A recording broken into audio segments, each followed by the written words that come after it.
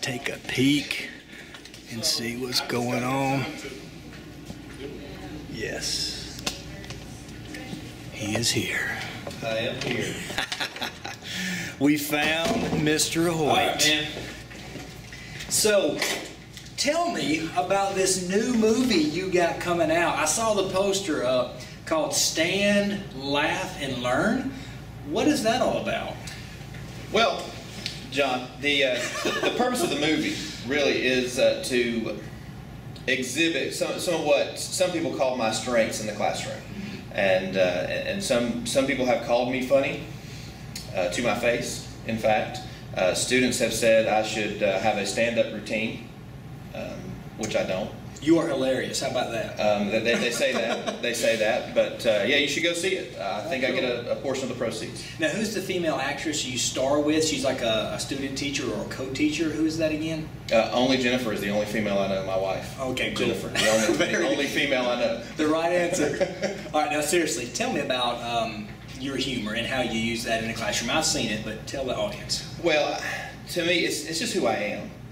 I developed it through just being the different experiences in my life. I just developed kind of a way to make people laugh, and I like to use that in the classroom to help relate to kids and to help them feel comfortable and to take a little bit of the, oh, this is math and this is a classroom. It just loosens it up a little bit. Yeah. And so if a kid can come to my class and I feel like if they can laugh, then they can learn. Right. Then that opens up that pathway for them. Maybe if it's closed up from, had a tough morning, if it's a little bit shaky because of past experiences in math, if they can come in and feel comfortable and laugh, then I feel like I can reach them.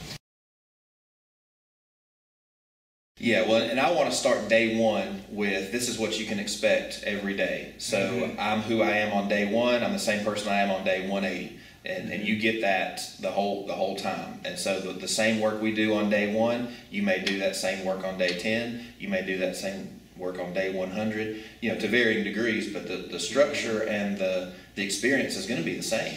Were you strong enough to do that in your first year teaching? I didn't know what I was doing in my first 1 or 2 or 5 years of teaching. So it does. It takes confidence. It takes. Whether you are actually that confident or whether you can portray it, I think are two different things. And I can certainly portray it in front of a classroom, and I can command that with humor, with confidence, and you can fake it till you make it in front of a student. And most days you can fake it.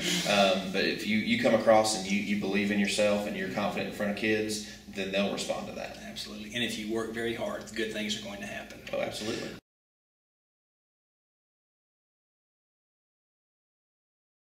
All right, so 2 questions for you. So do you think your sense of humor, which again I think is a gift, do you think that can be attributed to going to Georgia Tech? Ooh, be careful there. I certainly learned a lot about who I was at Georgia Tech and developed a lot of my leadership style. Now, funny, I don't know, it may be genetic. My parents are not as funny as me, but they're funny. My grandparents are funny. Again, not as funny as me, but it's just, it keeps getting more and more. My children are going to be hilarious, as it turns out. So.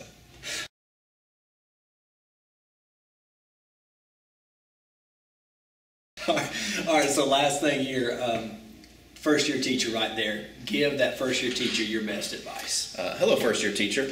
My best advice, and I say this all the time to actual first year teachers, is you've got to be yourself. You've got to figure out who you are as a teacher, and that comes from figuring out first who you are as a person, and then incorporating good teaching practice into who you are as a person.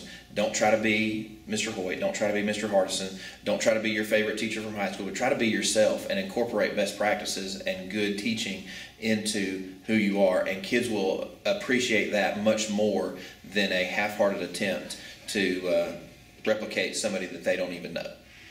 Good luck in the future, and thanks for your time, man. Thanks, John. Thanks, bud.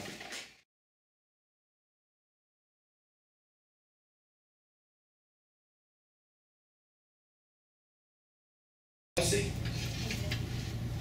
No. You want to go by Kelsey? You sure?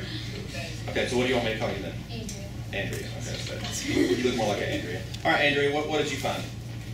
It's going up by 1 and left by 1 and right by 1.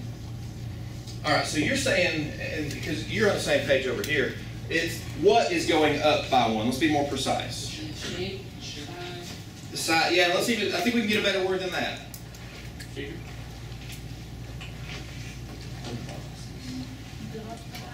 The height. What is that word? So Andrea, with a little help from Angie, said height. Does board have a volume? No. Does that trash can have a volume? What's something else in here that has a volume? A box has a volume. What's something? Okay, so you can count those pretty easy. That's what I want here. I want you to see that pattern. Oh.